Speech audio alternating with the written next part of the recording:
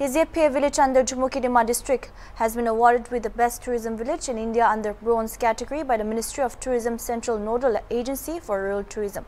The award given at an event on the occasion of World Tourism Day was held at Bharat Mantapam, New Delhi.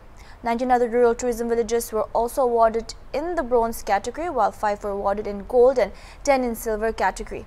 Winners villages were recognized for promotion and preservation of their cultural heritage and sustainable development through tourism. Indian Minister for Culture, Tourism and Donor G. Kishan Reddy posted on X, Diezephe village in Nagaland, India is selected under bronze category Best Tourism Village. It is renowned for its skilled artisans and traditional loom work, offering captivating craft showrooms, workshops and a museum.